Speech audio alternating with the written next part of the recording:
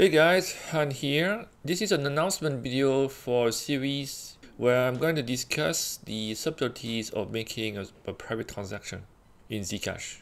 This is far from being trivial because Zcash has multiple pools and a lot of different addresses. Therefore, a wallet has several ways to make a transaction. And some of the wallets do not support all the functionalities. Then you get to a situation where depending on how much funds you have, or who you're paying, where you receive the funds, you can have a transaction that has various kinds of privacy.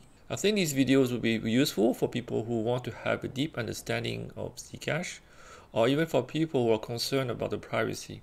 These videos are subtitled. The first one has burned subtitles.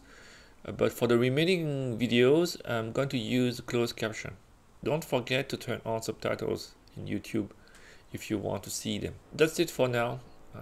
Looking forward to post that content. Cheers!